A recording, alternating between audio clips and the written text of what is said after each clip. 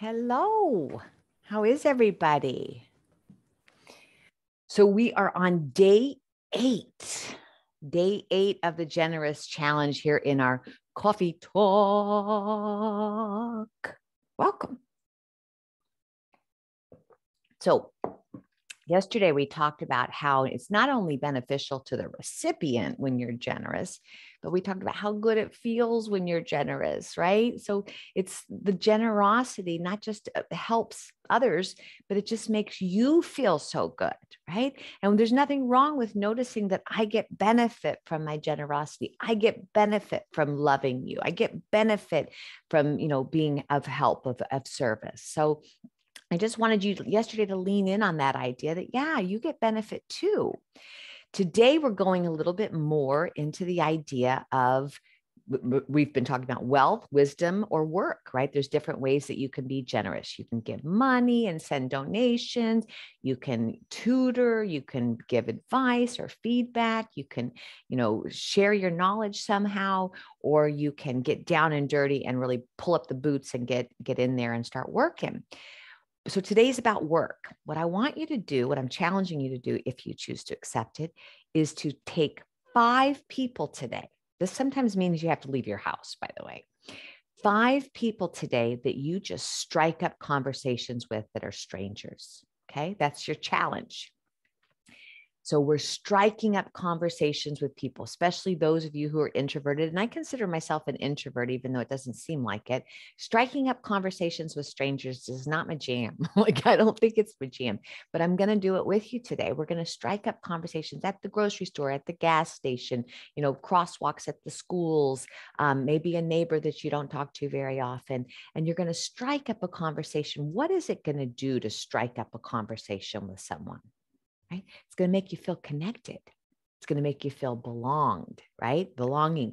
Those are basic needs that we have. And this is where we're going to be going with it. So you could strike up a conversation by complimenting someone on their shoes or complimenting someone on their car or sort of complimenting. Or you could ask them a question. How is your day going? How are you? Do you like working here? Sometimes I say that. I say, are you getting overtime being here? Or how have you been busy today at work? Right? Striking up a conversation where that person can share with you. The reason I'm bringing it up actually is that I was at a checkup recently. Well, a couple of weeks ago now, I was at a checkup.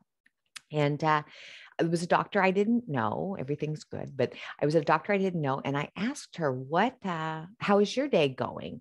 And she's like, it's good. It's good. And she says, and she's filling out the paperwork. What do you do for a living? And I said, I teach self-care to people just like you. And she turned and she said, what? I said, I teach self-care to people just like you. And then she went into a long communication of all the things that she had been through in the last couple of years as a doctor, right? Not feeling that she has time for quality sleep, not eating well, gained weight, drinking too much, not spending time with her children, disconnection from her spouse. So here we are in the hospital room, in the doctor's office room, and she is really sharing with me how much trouble and pain that she had in these last couple of years. And it was a beautiful conversation. And I thought, you know what? That one question, how are you doing? How are you doing? Really opened her up. And I've mentioned before in some of these videos, just asking my neighbor who had a baby recently, how are you? Right? Just asking someone, how are you, is really important. So 5 people today, strange people, not strange people, strangers to you. They could be strange. That's great. And just striking up a conversation, seeing what comes out of it.